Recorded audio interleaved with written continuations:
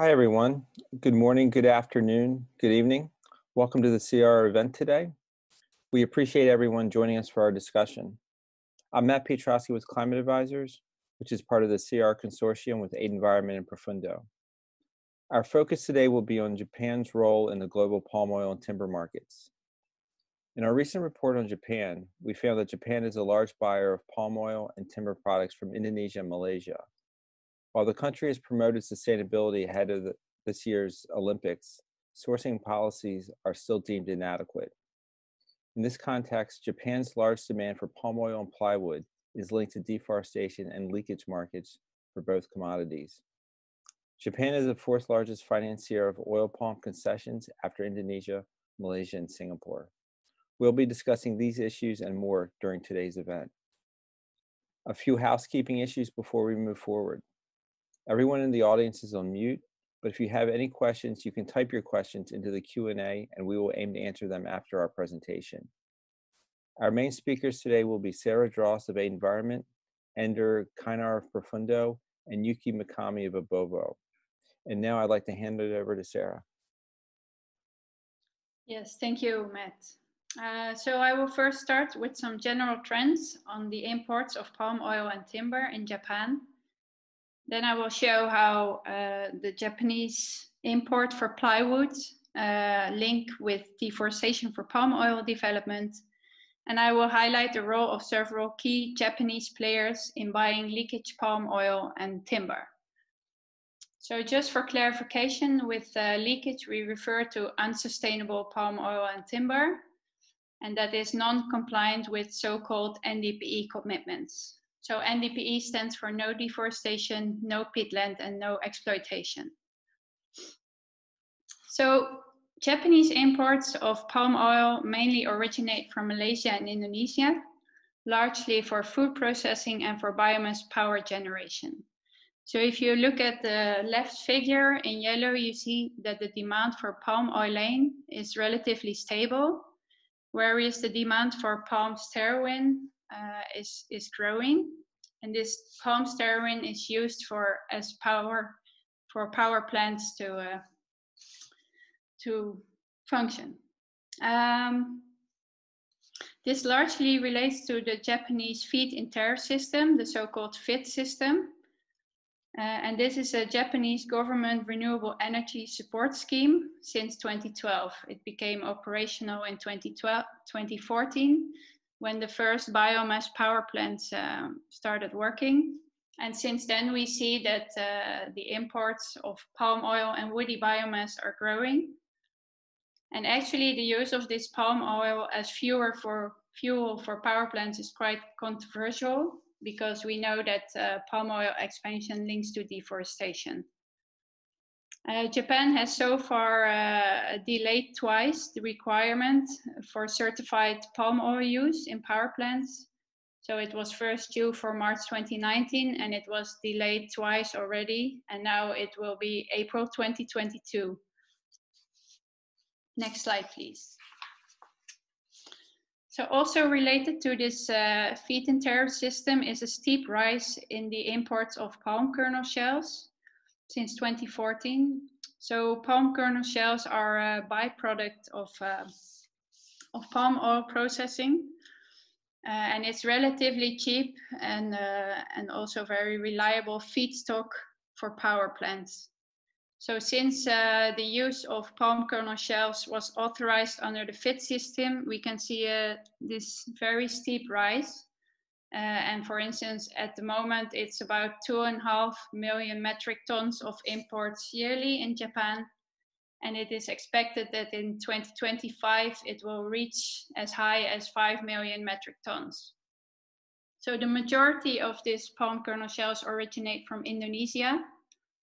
And so far, environmental certification schemes have not included palm kernel shells.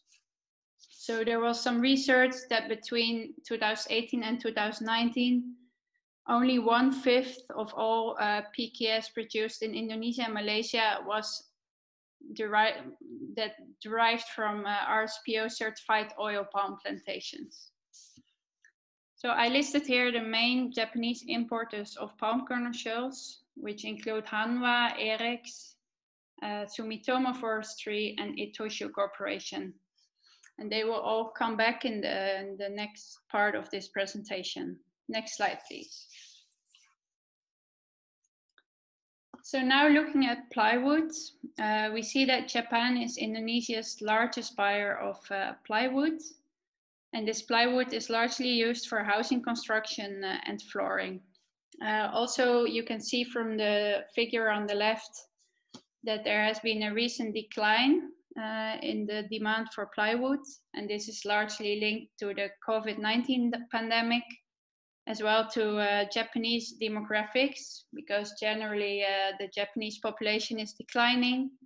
So there is a need for smaller housing units. And that also links to a decline in demand for plywood, combined also with the growth of domestic production of wood products.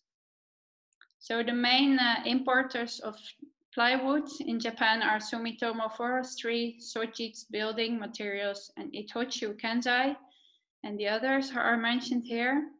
Again, we already saw that Sumitomo Forestry and Itochu were also part of the largest buyers of palm kernel shells, and they will continue to appear also in this presentation. And in the report, you can also read more details about these companies. Next slide, please.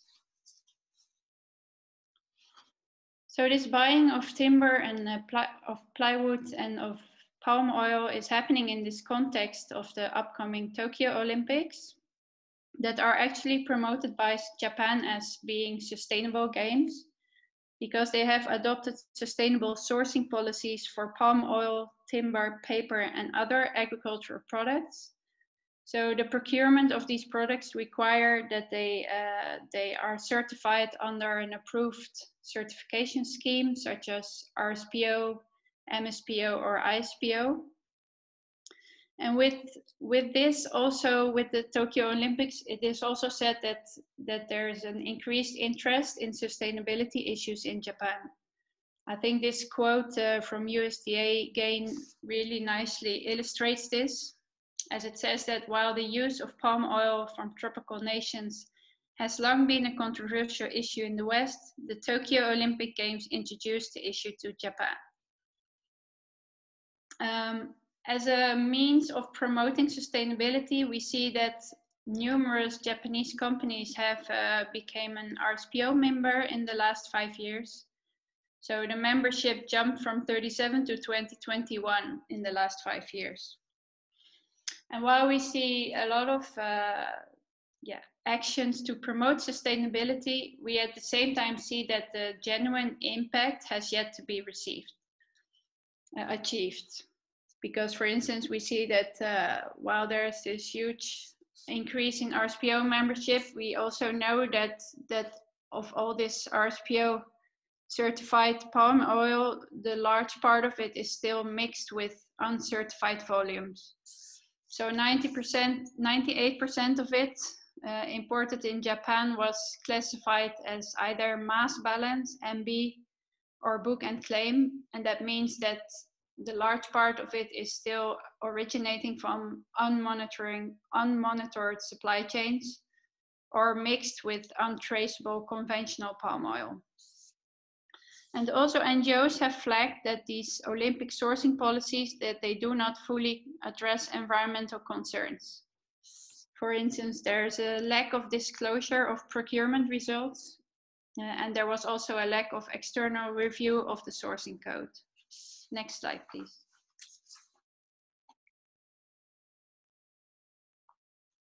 So after showing some of these trends, I will now turn to some of the major buyers, first of palm oil and then of plywood. So in the figure on the right, we see the 7 largest importers of Indonesian palm oil.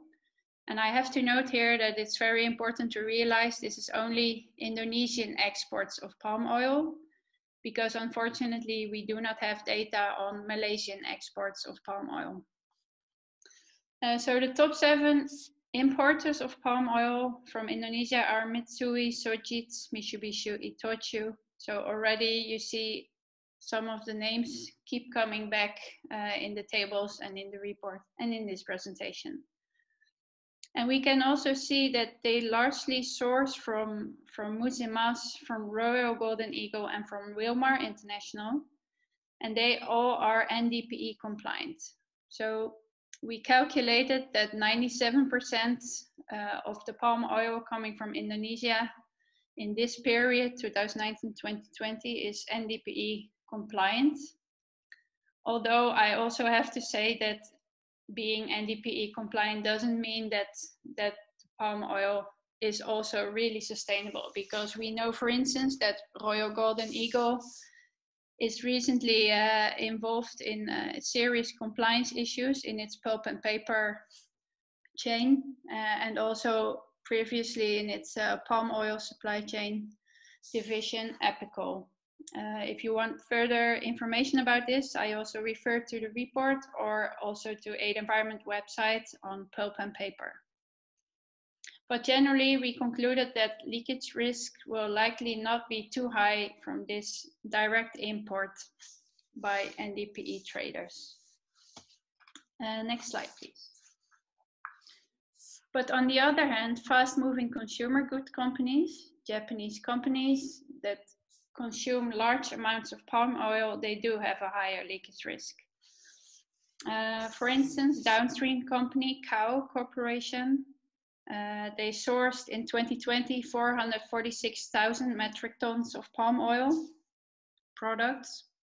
And the company states that about 11 to 20% of its procurement is spent on purchasing palm oil and palm oil products for its consumer good business and chemical business. Also, the company says that nearly 90% of its revenues are dependent on products containing palm and palm oil. Palm oil and palm oil products. Fuji Oil Holdings is actually the largest consumer of palm oil and palm oil products, largely from Malaysia. So in 2019, it consumed nearly 800,000 metric tons of palm oil products. And similar to Kao Corporation, it also states to procure 11 to 20% of its total procurement on palm oil and palm oil products. So since both companies disclose their supplier mail list, which is actually for a company like Kao, it's quite special because it's only one of the few companies that does disclose these palm supplier lists. But it did enable us also to do an analysis on the deforestation in their supply chains. And for Fuji Oil, we calculated that they are exposed to 4,733 hectares of deforestation and peat development in its palm supply chain in 2020. And for Kao Corporation, this was 9,523 hectares. So this is also considerable leakage palm oil in their supply chain. Next slide, please. So what we did in the report is that we made a table for both Kao Corporation and Fuji Oil, where we showed which were the highest, which were the largest deforesters in their supply chain. I'm not going to talk about this in detail in this webinar, but if you're interested in this report, you can see, for instance, for Kao Corporation, all the supplier groups that have deforested over 400 hectares in the last years, in 2020. And we saw that, for instance, for Kao, from their supplier list of 1,027 suppliers, 57 of them were non-compliant with the NDPE commitments, and they deforested 9,523 hectares in total in Indonesia and Malaysia in 2020. So also for Fuji Oil, we have prepared such a table, and you can look at it at the report. Next slide, please. So now have a look at the key plywood exporters to Japan. So as I mentioned, Japan is the largest buyer of Indonesian plywood. And in this figure, you see the top 10 plywood exporters to Japan. And what it actually shows also, this table, is how the demand for Indonesian plywood is also linked to leakage palm oil. And that is because out of these 10 groups, 7 of them also operate palm oil plantation. And in these palm oil plantations, we saw a combined clearing of over 15,000 hectares between 2016 and 2020. So none of these plywood exporters has an overall NDPE policy that covers its full plantation business. Only for Harita Group and for Sampurna, we know that they do have a NDPE commitment for their palm oil divisions. For instance, for Harita Group through Bumitama. But at the same time, there's none of these companies that have an overall policy that covers all its operations. And so it can happen that while they even supply certified plywood, for instance, for Stewardship Council label, we still see that they continue to deforest in their palm oil operations. So what is not in this table, but what is very relevant to mention, is that the 3 largest importers of this plywood are Sumitomo Forestry, Itochu, Kenzai, and Sojitz. Next slide, please. So this will be my last slide, and it's actually a kind of summary of much that I have told already in the presentation, and that will also be apparent if you read the report, is that it remains the same companies that keep coming back in the report. So these are 5 major Japanese trading corporations that have businesses in many segments, and they are Itochu, Mitsui, Sojitz, Mitsubishi, and Sumitomo. And we could link them in the report to leakage of palm oil and plywood, or plywood.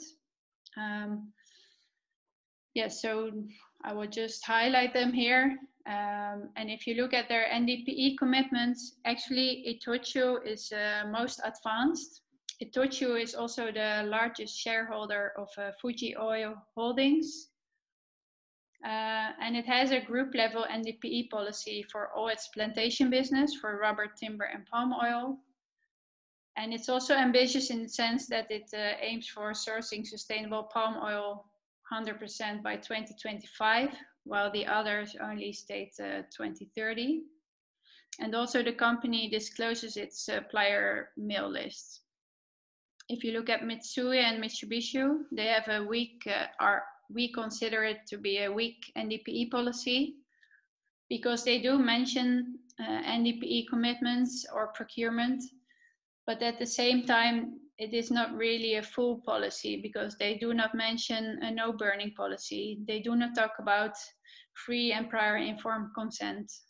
They do not mention grievance mechanisms, for instance. And they also only have 100% sustainable palm oil by 2030. And Sojitz and Sumitomo, both construction companies, they do not have any commitments. In terms of their roles, you see that Itochu, for instance, they were mentioned in the report as the 4th importer of Indonesian palm oil, the 8th importer of Indonesian palm kernel shells. Its subsidiary Itochu Kenzai is the 3rd importer of plywood, and it's also among the top clients of Japanese financial institutions. And that part, and there my colleague will continue on after me. Mitsui and Mitsubishi, they are ranked 1st and 3rd importer of Indonesian palm oil. So again, please be reminded that we only talk about Indonesian exports of palm oil here and not Malaysian. But their palm oil operations represent less than 1% of their total procurement. Sojitz is the 2nd import of Indonesian palm oil and the 2nd import of Indonesian plywood. So they are actually playing a large role, but at the same time, we know they have no NDPE policy covering their palm and timber operations. So leakage is very likely, which is also confirmed because from the top 10 exporting plywood groups that I mentioned before. They all supply, almost all of them supply to Sojits without any NDPE policies, and also with a lot of deforestation in their palm oil operations. Also, Sumitomo Corporation, which is the first importer of Indonesian plywood, Sumitomo Forestry, they are linked to illegal and unsustainable logging. For instance, one key example is through Corindo. So you might have heard that Corindo supplied plywood that was imported by Sumitomo Corporation, and that was linked to deforestation, and it was used to construct one of the venues for the Tokyo Olympics. So also in general, the weak NDPE policies will likely and make sure that, or it will happen that leakage palm oil uptake is likely. And for Itochu, we were also able to check their suppliers, and we found 4,538 hectare clearing linked to palm oil expansion in 2020. And Itochu Kansai also received plywood from non-compliant palm oil suppliers. So this was my part of the presentation. I will now give the floor to Ender Kainar of Profundo, who will continue about financial analysis. Thank you, Sarah. We also took a look at Japanese financial institutions and their role in the palm oil sector and also the timber sector. Japanese financial institutions were the fourth largest financier of palm oil sector in Southeast Asia, and with identified financing flows to the sector, we see on average almost $900 million between 2013 and 2019. And we see a rise in 2014. It's mainly due to one-off financing provided to Sime Darby for the acquisition of NV Pole. And the financing is actually concentrated on three financial institutions, which are Mitsubishi UFJ Financial, Mizuho Financial, and SMBC Group. The next slide, please. And in terms of the clients of these financial institutions, we see the Salim Group at the top with identified financing received at 1.8 billion within this 6-year period. And we see also Jardine Matheson Group, Sinarmas Group, and Wilmar also at the top of the list. And the next slide, please. So in the report, we made detailed tables for you to go through, but we always see these three financial institutions, Mizuho, SMBC, and Mitsubishi Financial, as the top financiers for all the names, all the companies that we mentioned. Also for exporters from Indonesia, and also importers to Japan. And we see Fuji Oil and Kao Corporation, as Sarah mentioned before, as recipients of financing from Japanese financial institutions. Next slide, please. And also for the timber exporters and importers, we see Japanese financial institutions active in financing these supply chains. On the next slide, please. So in total, we see over 2.5 billion financing from Mitsubishi and Mizuho, and almost 2 billion financing from SMBC Group for the total palm oil and timber product supply chains. And the next slide, please. And then we took a deeper look at Kao Corporation and Fuji Oil, because with their CDP disclosures, they disclose huge amounts of palm oil imports, and that puts their businesses and their actually investors at risk in the event of a reputation damaging event, let's say. So, and they also, with the CDP disclosures, they also calculate their own risks, on financial risk calculations, and they base it on the lost revenues due to some of the clients or some of their customers being more sensitive to reputation damaging events. And we also made the calculations ourselves with only the lost revenues that they calculated. The valuation impact would be almost 5 times larger than what they calculated on their company valuations, so directly to their investors, and that the impact of a reputation risk could be even bigger based on a study of historical events in public companies, that the valuations could be reduced as much as 30% for companies that doesn't make a good response to these reputation risk events. So for Kao, compared to their almost $600 million risk estimate on CDP, the financial risk could be as much as $9.6 billion. And for Fuji, for their $62 million risk estimate, the risk actually could be $750 million for the investors. And the next slide, please. And this is what we base our calculations for the risk, the cost of response. To mitigate this financial risk, Kao and Fuji Oil could spend more on execution costs and for monitoring costs for palm oil. And we take a benchmark palm oil execution cost per ton at $65. That is from an earlier study of CRR.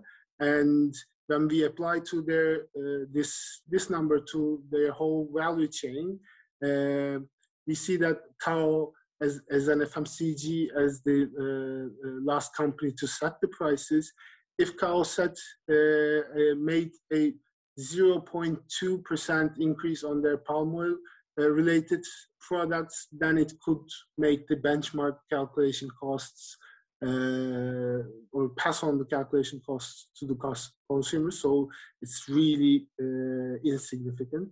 And for Fuji, as being a company in between the consumer and the producer, so a B2B company, the consumer value for Fuji's products should increase 3%, almost 3%, for let's say Fuji's margins to stay where they are. So these are not really big costs for the whole value chain, which could protect the investors of Fuji Oil and Kao. And for the last slide for myself, next slide, we talk about the investors that we mentioned is actually Fuji Oil is 41% of Fuji Oil is owned by Itochu and its group companies. It's a total. And Itochu is owned 35% by foreign investors. And also Kao Corporation, although they don't have a direct parent company, 44% of the company is owned by foreign investors. So foreign investors have room to engage with these two companies, and with huge palm oil imports, but they are at risk of these reputation risking events. And yeah, that was my presentation.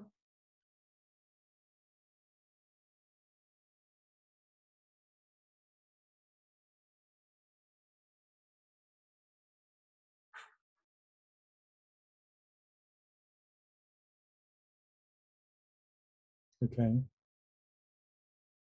On my own. Hello.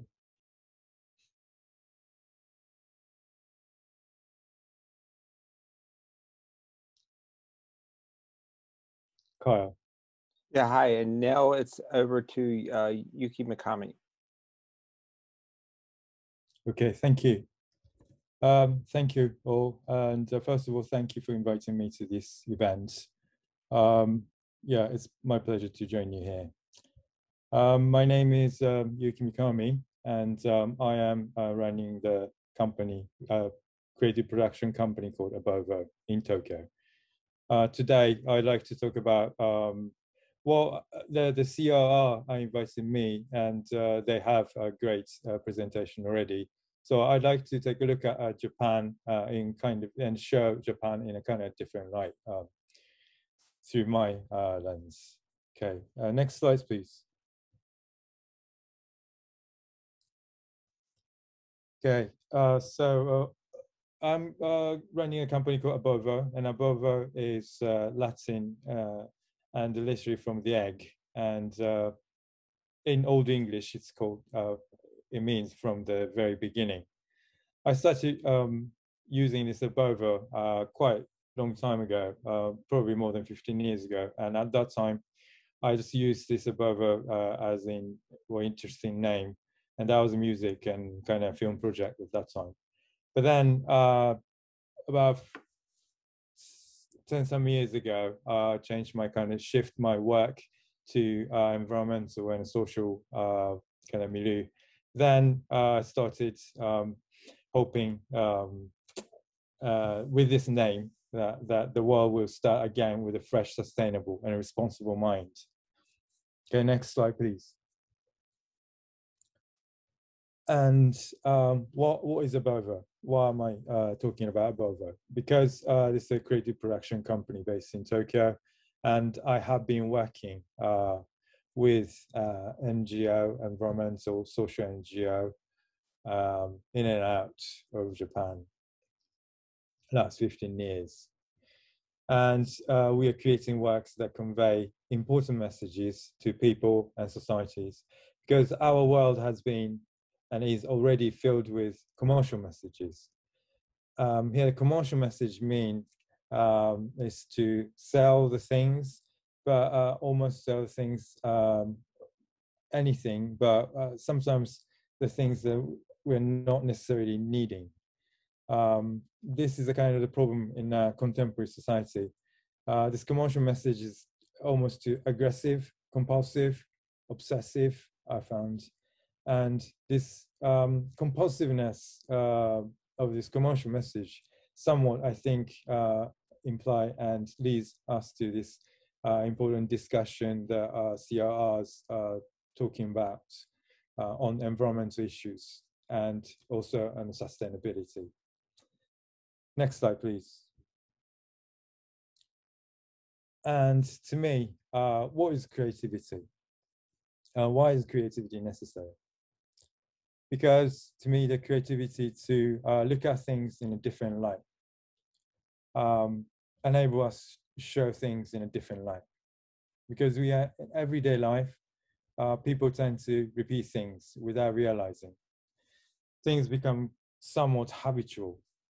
Repeating things makes us think or like put us into kind of conformity and a biased mode. This is why the creativity is kind of required, I think. Creativity can put us into kind of different kind of modes, can change the pace and give us a unique approach to the difficult topics. The reason why I talk about creativity is I think we talk about this creativity things probably quite a lot, I think, in this society, but I think we're still underestimating the potential of creativity still. And I think in the creativity is in every one of us.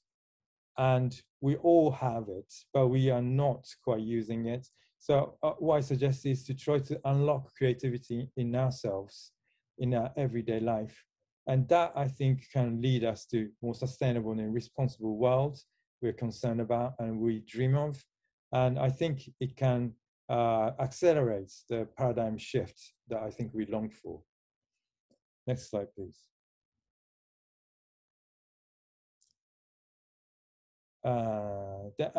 Okay, Japan.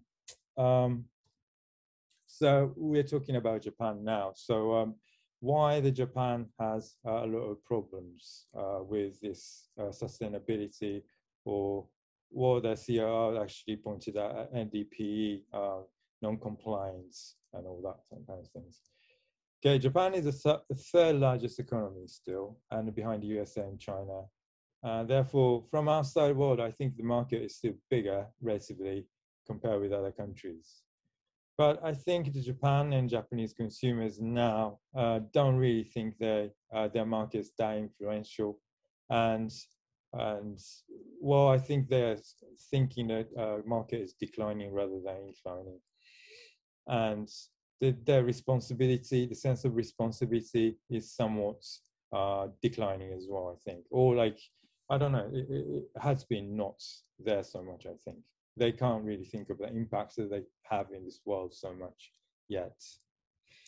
And why is that? Next slide, please. Why Japanese consumers not so aware? Okay, this is a bit of a kind of culture issue as well. And this cultural background, I'd like to go through a little bit. So, consumers are more interested in domestic issues rather than global issues. This is something to do with, I think, our education system, our sort of social norms, and it's from the kind of a social, cultural, educational kind of angle. It's always preventing a lot of people from voicing their opinions and forming debates. Openly talk about things is not quite a virtue here. Somewhat being quiet, being obedience is more valued. So that's why I don't think that kind of social action is not yet there so much compared with the kind of Western European countries or America, or even compared with Southeast Asia. I think Japanese people are quieter. And that actually gives us a lot of problems when we do campaigns, a lot of work for the social, in terms of the social kind of campaigns.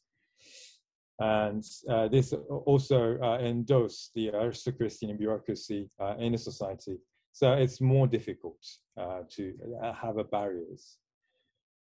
And Olympics, well, we don't know if the Olympics are going to happen now, but Olympics even didn't really change so much that part of the society, I think. And also, and concretely, the palm oil, in terms of palm oil is not really so recognized in this country because the products are not properly labeled with palm oil. Palm oil is invisible. It's called vegetable oil. Next slide, please. So how we approach this issue? Okay, so now I'm talking about the Plantation Watch, which is like the NGO consortium based in Japan. And I'm part of this Plantation Watch for about 7-8 years. I'm a kind of media partner of Plantation Watch and taking care of websites and films, etc. And reaching out, and we have been doing a campaign trying to reach out to people through online, many websites. And one of the websites actually collected almost 65,000 unique click actions in this 6-7 years of action. When we started this, actually the palm oil was like very, very invisible and not many people knew about it. But now through our website, I think fairly many people started knowing about it, but still not as many as I think the European or like America, I think. But now that our website, one of our websites shown at the top of Google search results when you put palm oil in Japanese. So it is actually going a little bit.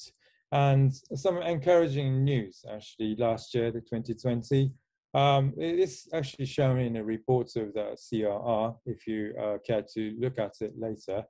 There are 2 power plants. There are palm oil power plants one was operated already and one was in a plan, and they are actually stopped by the civil society action. So this was like quite a big, these were the quite big news last year for us, because it changed quite a bit of like the societal kind of norm that we talked about earlier.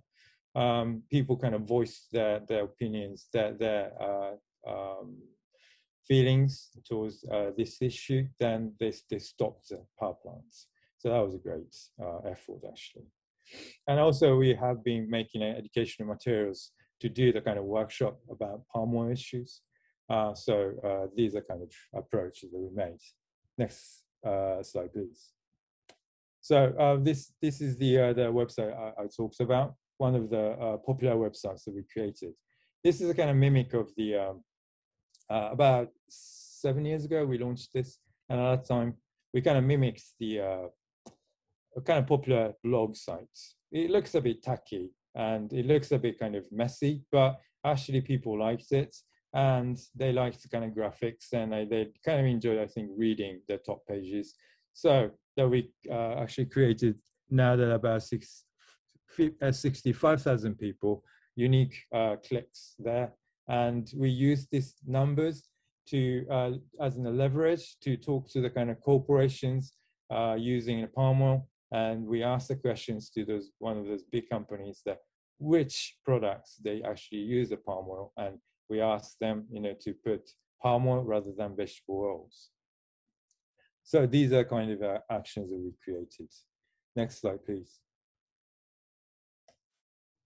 Okay, so now, well, this is not kind of new thing. Of course, I mean, this is rather like relevant in all the parts of the world right now, but we are actually living with abundance of information. And although, quite a lot of information is quite important, it is difficult to reach the necessary audience. So we need to really able to catch attention of the viewers. And also we need to think about our creativity in terms of that. And also, we need to disseminate the facts and stories to move the audience towards a more sustainable lifestyle. That has to be done very quickly too. I think we are running out of time. As we know, the UN endorsed Sustainable Development Goals since 2015. But now the 2021, we haven't seen so much kind of progress yet. So I think this, UN SDGs goals and also the all the parts of the society will need to make an effort to change and transform, our behaviors to strive to the more sustainable and responsible society. Next slide, please. Okay, so now in terms of COVID-19, actually Tokyo is still suffering, and I think many parts of Europe, America, the world are suffering, and the COVID-19 has changed a lot of our lives here too. But ironic, but actually COVID-19 may bring us together in the world, like of this kind of seminar. I found, there are many seminars, webinars done internationally now, more than before. But actually, this COVID-19 situation created us to join a lot of international events like this. So actually, we can use this as a leverage to collaborate and incorporate beyond borders. And maybe we can accelerate the change after, or hope that we're going to cope with this COVID-19, but before and after the COVID-19, we can accelerate the change. So yeah, and with CRR, with that kind of great documentation and the data, I think we can put forward the change a lot, and as well as make an effort from this kind of creative kind of industry as well. Okay, thank you very much. Thanks a lot, Yuki. That was great. And thanks to Ender and Sarah for your presentation. We now have a few minutes to do some Q&A. So if you have any questions, please enter them in the Q&A function. The first question is for Sarah. Could you talk about what kind of supply chain due diligence companies should take to decrease their risks? And are there third parties that could implement increased oversight for the companies? Yes, thank you for the questions. I'm actually happy with this question because it's some free promotion for our Asian spin-off. Because Aid Environment has an Asian spin-off called Earthqualizer, and I can send some more details later in the chat function. But this organization is actually a third-party supplier monitoring, doing third-party supplier monitoring, because for Indonesia or for Southeast Asia, Aid Environment and Earthqualizer have the largest data set of all oil palm concessions, mill and refinery locations, corporate ownership data. It covers around 21 million hectares. So obviously, companies like Fuji Oil, they can do third-party supplier monitoring by such organizations, or they can do themselves these kind of screening of suppliers. But it's very difficult to map suppliers. As you will probably know, that it's sometimes very difficult to know who is actually the first tire supplier. Yeah, so basically I can say that our Asian partner organization, Earthqualizer, is an organization that can do that kind of screening.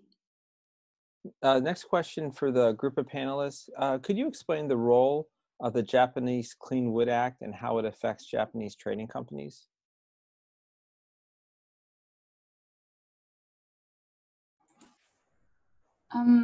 So I can answer that question.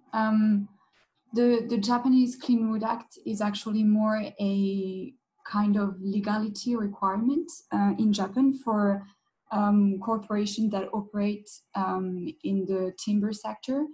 They need to basically meet some requirements to be able to import wood products into Japan. And it's because it's a legality, it's more legality requirement. We haven't really looked into its role for this paper, because we conducted more a type of sustainability assessment. But we can, considering that all these big companies in the paper that are featured in the paper are important market players, and they are all FSC certified, we can probably assume it's very likely that those companies are registered under this act. But again, legality does not mean sustainability. It does not always equal sustainability. So it's just good to keep in mind it's two different things. Great, thank you so much for that response. The next question is about NDPE commitments. This is for Sarah and Ender. Could you talk about NDPE commitments and how they're not necessarily implemented or enforced? And can you connect these risks in terms of dollar values?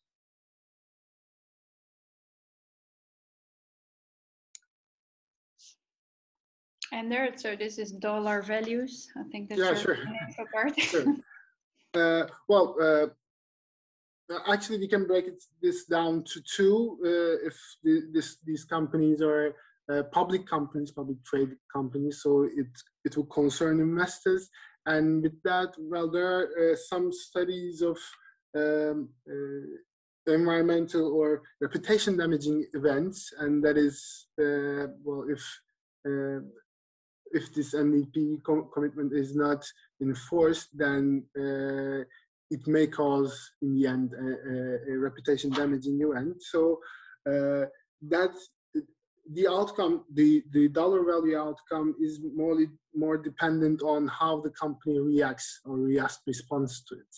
So with a very large group of examples from almost 20 years of data, it shows that the companies who respond good in a way that they answer the questions and they go publicly, they explain their response publicly, then they actually gain from these events, and they almost gain 20% in their company value, the market value increase on average. And with bad responders, it's the opposite, it's minus 29%. So when you think about these events and the dollar value of it, if this is a public company, you can you should assess first the response of the company, and then maybe we can attach a dollar value that is between like 20% positive or 29% negative. But what we did for, let's say, Kao and Fuji Oil, with in any event of reputation damaging event, they calculated on their CDP disclosures a value, but that was only for the lost revenues. In terms of valuations, we took that lost revenues and made the calculation with their trading multiples, current trading multiples, and that was almost 5 times higher. The valuation risk was 5 times higher. And if we go one step further and apply this 20% positive or 29% negative methodology, and that would be almost 10 times higher risk for those companies. Hope that explains it. Great, thank you so much, Ender. And to the next question is about smallholders and their work with Japanese companies. Could one of the panelists discuss how farmers on palm oil in Indonesia connect with major companies in Japan? Okay. Well, I'm not totally familiar with the small farmers in Indonesia, but partly I have had a conversation with NGOs and stuff. And well, I'm sure the Kao, Nissin, those corporations are interested in kind of smallholders, dealing with smallholders. And I heard that they are actually looking for the route to connect with the smallholders. But I think with those big corporations, the smallholders need to gather together as a group because they need the mass of oil. Basically, these big companies cannot deal with smallholders, each smallholders individually. So they need to gather around as a group and make their own probably like certification qualified, like kind of their own kind of group certification or something to present their compliance and the sustainability commitments. But at the same time, we need to be careful because big corporations tend to approach the smallholders to make kind of their own images better for the sake of like green image, or I wouldn't say the greenwash, but yeah, that kind of thing can be taken as a bit of like yeah, green strategy. I'm sorry, that is a bit of like snarkiness, but sorry. Thanks very much for that, Yuki. The next and last question is directed to either Yuki or Sarah. What are the top steps Japanese companies exposed to deforestation in their supply chains need to do to be in the best of class globally?